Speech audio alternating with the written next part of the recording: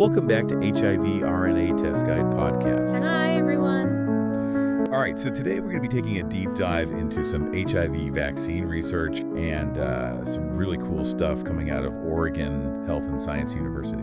Yeah, it's really exciting research. It sounds like it could be really groundbreaking. Yeah, it is. It was published in Science Immunology recently, and basically it's a new way of thinking about vaccine development. Oh, wow. Not just for HIV, but potentially for cancer and malaria, too. So this could be a triple threat. Yeah. Okay, so let's rewind a little bit. What is the big problem with developing a HIV vaccine in the first place? HIV is a really, really tricky virus. It's very good at evading the immune system. Oh, okay. One of the ways it does that is it constantly changes its appearance. Oh, wow. So it makes it very difficult for the body to mount an effective immune response against it. So it's like a moving target. Exactly. That's also changing how it looks. Exactly. So it's very difficult to pin it down. Got it. And that's where this new research comes in. The team at OHSU are exploring a really unique approach. Go. Using a common virus called cytomegalovirus. CMV. CMV. Isn't that something that most people have? Yeah, it's very, very common. And they don't even know they have it. Most people don't have symptoms, no. So how can that be used to fight HIV? Well, that's what's so ingenious about it. Okay. The researchers have been working with a version of CMV that's found in primates. Okay. Called rhesus CMV, or rhCMV. Okay. And their previous research showed that this rhCMV can trigger a really, really powerful T-cell response in primates. Okay, now remind me, what are T cells? I mean, I know what they are, but for the listeners, Sure. Why are they so important? T-cells are a type of white blood cell Right. that are really important for fighting off infection.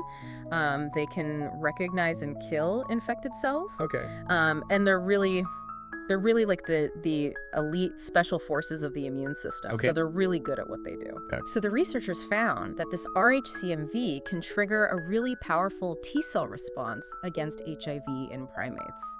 So they're basically training these T cells to go after HIV. right? Exactly. Okay. But there was a twist. Oh, no. They discovered that certain genes in this rhCMV need to be turned off in order for the vaccine to be effective. Oh, really? Yeah, it's as if these genes were acting like saboteurs, Oh, wow. undermining the immune response. So they had to reprogram the virus to make it work. Yeah, exactly. Wow. So it's really remarkable. So that was the first step, but what was the next step? So that's just the first piece of the puzzle. The real challenge was translating those findings from rhCMV to the human version of CMV. Okay. Human CMV or HCMV. And why is that so hard? Well, you're basically trying to rewrite a computer program in a different language. Okay. So it's a very complex process. Right. So how do they do it?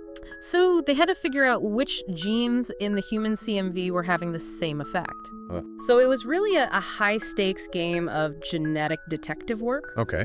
So they inserted 41 HCMV-specific genes into rhCMV one by one. Oh, wow. And then they tested each modified virus Okay. in primates. So 41 different viruses. Exactly. To see which one was interfering with the vaccine's effectiveness. So they're trying to find the culprit Exactly. hiding in plain sight. And they found it. They did. A gene called UL18. UL18. So what's so special about UL18? Well, UL18 seems to interact with the T cells Okay. in a way that prevents them from being reprogrammed to effectively target HIV. Oh, so it's like a roadblock Exactly. that's preventing the T cells from attacking the virus. Exactly. So they found this roadblock. Yeah. Can they remove it? They can. Okay. So now they can design an HCMV-based HIV vaccine that specifically excludes UL18. Oh, wow. And this is a major breakthrough because it could potentially unlock a whole new level of immune response against HIV. Okay, so this is clearly a huge step for HIV vaccine development.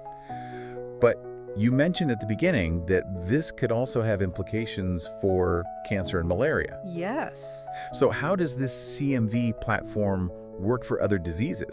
So the principle is the same. Okay. You're harnessing the power of the immune system Okay. to target and destroy whatever's causing the disease. Okay. So in the case of cancer, for example, Right. the challenge is to train the immune system Yeah. to recognize and attack cancer cells without harming healthy cells. Yeah, that's tricky. Yeah, it's very delicate. You don't want to be killing healthy cells No, you don't. at the same time. And it turns out that this type of T-cell response that's triggered by this modified CMV platform is really, really promising. Okay. It all comes down to something called antigens. Antigens. Yeah. Remind me what an antigen is. Sure. Again, for our listeners. Think of an antigen as a unique fingerprint. Okay. That identifies different cells. So cancer cells have their own specific antigens. Okay. And researchers believe that they can engineer CMV-based vaccines to target those cancer-specific antigens. Okay. So it's like giving the immune system a set of personalized instructions. Oh, wow, that's incredible. On how to identify and eliminate the cancer cells. Okay, so what about malaria? How could it work for that? So malaria is caused by a parasite. Right. Not a virus or a cancerous cell. Right. So it's a different kind of foe. Right. But the principle is the same. Okay. Researchers are exploring the use of this CMV platform to target proteins that are essential for the malaria parasite survival. So it's like disrupting the enemy supply lines. Exactly. Or, taking out their weapons. Yeah. So they can't function. Exactly. Okay, so by targeting these essential proteins, the vaccine could potentially weaken or even eradicate the parasite altogether. Exactly. So we've talked about HIV, we've talked about cancer, we've talked about malaria. This is amazing. It sounds like we're talking about a whole new era of medicine where we can reprogram the very building blocks of life to fight disease. It really is a revolutionary concept. Yeah. And it all stems from our growing understanding of viral biology. Right. And the intricate workings of the immune system. This is incredible. Yeah, it is. I feel like we've just scratched the surface here. Absolutely. There's so much more to unpack. There is. Well, let's keep digging. Okay. Let's take it a little bit deeper. There's a lot to be excited about with this research. It's not just about the science itself, but what it could mean for people around the world. Yeah, I want to talk about that for a second. So let's talk about the real-world impact. What could this discovery mean for people living with HIV today? Well, for those living with HIV, the development of an effective vaccine could be absolutely life-changing. Yeah. Current treatments manage the virus, but they require lifelong adherence to medication. Right. And they can sometimes have side effects. Yeah. A vaccine could offer a path towards a cure or at least long-term protection. Right. Without the need for daily pills. I mean, you can't really overstate how much hope that would give people. Absolutely, of people. Yeah. And then what about those at risk of contracting HIV? That's another really crucial aspect. Yeah. A vaccine could be a game changer for prevention. Right. Especially in areas where access to testing, treatment, and preventative measures like pre-HOP are limited. Yeah, it's clearly got global implications, this research. But let's be realistic here. How long do you think it'll be before we actually see an HIV vaccine based on this research available to the public? It's tough to give a definitive timeline. Yeah. The scientific research is a complex process. Right. But the fact that human trials are already underway is a very positive sign. Okay. It means that researchers are confident in the potential of this approach. So it's not just like a pipe dream. It's like there's actually some real momentum here. Exactly. And the discovery of this UL18 gene has significantly accelerated the timeline. That's good. That's encouraging. Yeah.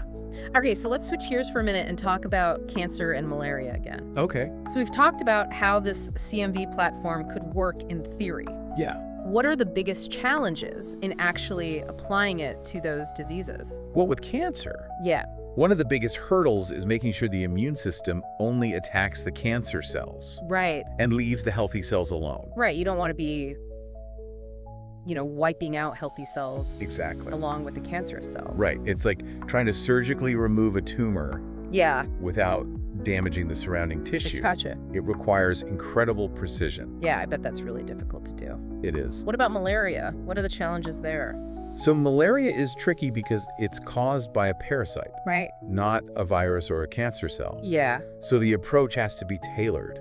To the unique biology of that parasite. Okay. One of the challenges is identifying which parasite proteins are the most vulnerable Okay. and essential for its survival. Okay, so you have to find the Achilles heel Exactly. of the parasite You got it. and then engineer the CMV-based vaccine to exploit that. Exactly. Okay. That's the challenge. Okay, so we're talking about manipulating viruses at a genetic level? Yeah. Isn't that kind of risky? It's a valid concern. Yeah. And it's why safety is paramount in all stages of this research. Yeah. You know, scientists are constantly evaluating potential risks Okay. and taking steps to mitigate them. Right. They're working with highly specialized viruses that are designed to target specific cells Gotcha.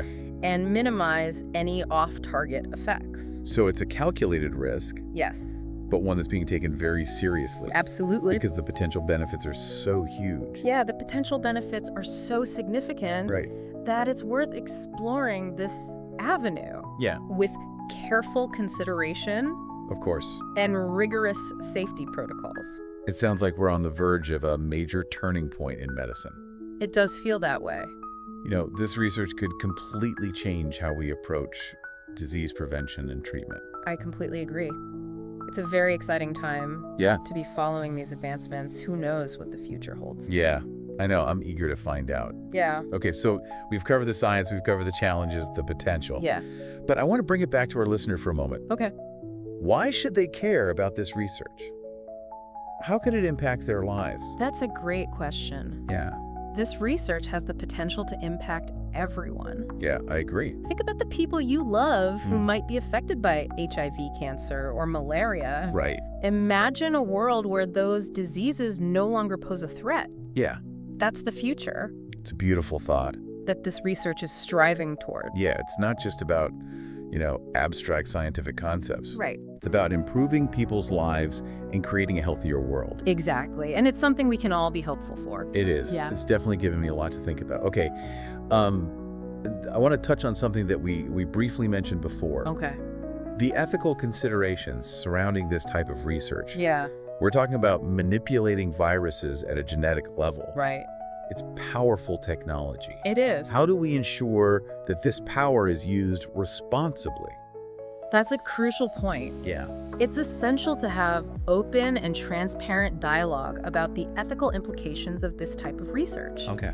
We need scientists, policymakers, ethicists, and the public Okay. to work together to establish clear guidelines Gotcha. and ensure responsible development and application. It's almost like a framework for responsible innovation Exactly. in this field. We need to consider not just the scientific possibilities, but also the societal impact Right. and potential risks. Yeah, of course. It's about finding the right balance between progress and responsibility. It's a great point. Okay, so we're really getting into some future stuff here, but Right. let's bring it back down to earth for a second. Okay. We've talked about the CMV platform Right. and its potential for HIV, cancer, malaria, all these things. Right. If you had to pick one, Yeah. where do you think this research could have the most immediate impact? That's a tough one to pick because I'm sure a lot of scientists are tackling each of these areas Yeah. with equal fervor, but if I had to choose one, I'd say the HIV vaccine holds the most near-term promise. Okay, why is that? Well, for one, the research is already pretty advanced. Okay. Remember, human trials for an HCMV-based HIV vaccine without that UL18 gene are already underway. Yeah, that's true. I kind of forgot about that Yeah, it's easy to get with all this other stuff. swept up in the bigger picture. Yeah. But those trials are a crucial step Yeah. towards a potential breakthrough, So we could actually see potentially, an effective HIV vaccine within our lifetime. in our lifetime. It's certainly a possibility. Wow. And if that happens, it would be a truly monumental achievement. It would be huge. Not just for science, but for humanity Yeah, I agree. as a whole. Okay, so let's say this HIV vaccine is successful. Yeah. What happens next? What other doors could this open? If this approach proves to be effective against HIV, it could really pave the way for a whole new generation of vaccines, Right. not just for viruses, but for other really challenging diseases like cancer and parasitic infections. So it's almost like a blueprint for tackling some of the world's most persistent health threats. Exactly. We could see vaccines that target specific types of cancer, Wow. preventing them from developing in the first place, or vaccines that can effectively eradicate parasitic diseases like malaria, Oh, well. saving millions of lives. This is almost hard to wrap my head around. It is pretty remarkable. All the possibilities.